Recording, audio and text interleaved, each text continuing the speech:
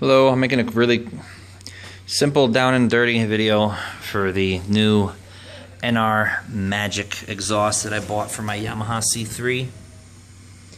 I bought it because the exhaust on this stock is very restrictive. It has a catalytic converter and it weighs about a good 9 or 10 pounds. So I want to get something a little more lightweight and something that'll breathe a little bit better. Because it's stock, I notice it has a really small opening, just about as big as the stock one, but internally you don't have all those baffles like you do, and you certainly don't have that catalytic converter.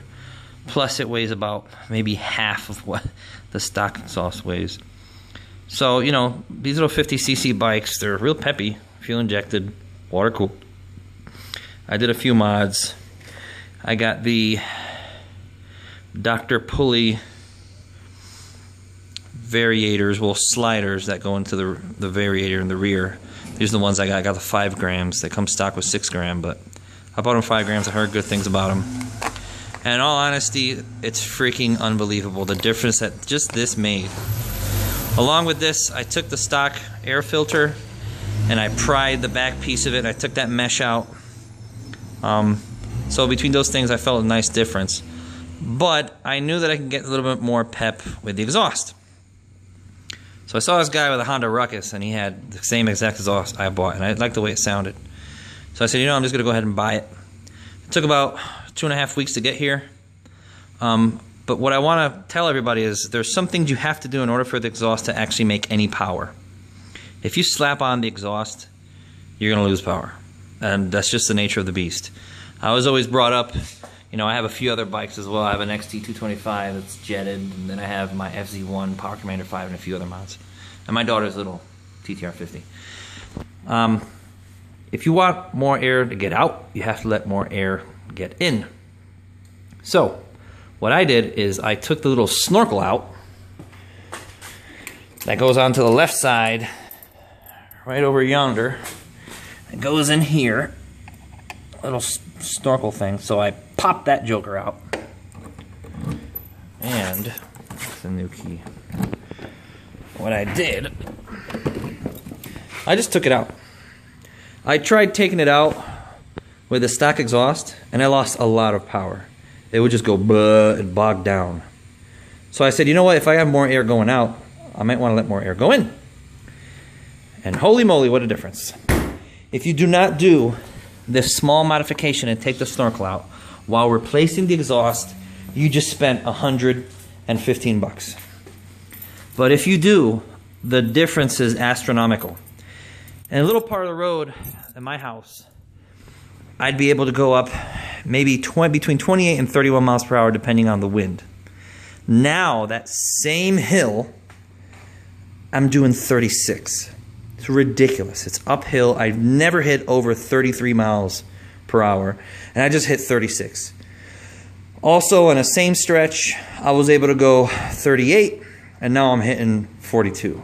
So it's a really big difference. Acceleration, you lose a little bit on the initial takeoff, but once you hit 10 miles per hour, it just keeps on going. It's a really big difference.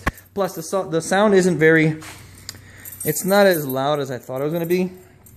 But I guess that's a good thing, because once you open up the air intake with that snorkel, I got to kickstart, the battery's wimpy.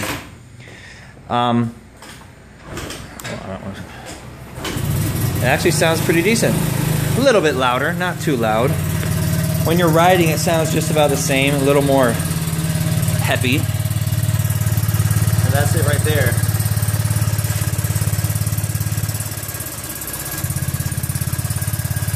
Fit and finish is unbelievably great. Of course, these things are made in Japan, so you know the craftsmanship is really good. Although this is one of the cheapest exhausts you can get for a Yamaha Jog or a little Vino 50cc, because they all fit.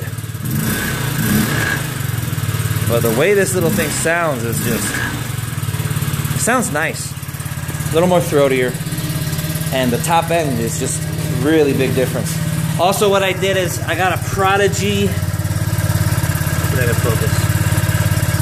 Prodigy Performance Shock. That thing really gives you a lot better maneuverability I weigh about 185 pounds. And before, I would bottom out everywhere. Like literally, I just bottom out everywhere. And it was pretty uncomfortable. And I felt sorry for the poor guy. So I went on eBay and I ordered this suspension. And I can't be happier. 67 bucks. And it works like a charm. I mean, I can compare to the stock one. I got the stock one right here. I mean, if you just look at this, you look at the pressurized tube, or whatever you want to call it, oil, nitrogen, whatever, and you just compare it to this one, and it's night and day. I mean, you could even see the springs are much thicker. It's just a better overall unit. Plus it has preload. This thing has nothing. Yamaha says if you weigh over 187 pounds, you shouldn't even be riding this thing. So yeah, with this shock, indeed. But with that aftermarket shock, it made a really big difference. A lot better. So there it is. I'm not going to go for a ride because I don't have a GoPro. I'm using my cell phone. But I will tell you this. If you order an exhaust, any exhaust, for the C3, the Jog, the Vino, or you know, this is the Vox in Japan or wherever, you really need to take that intake snorkel out. Once you do that, it's a whole different bike. Thanks for watching.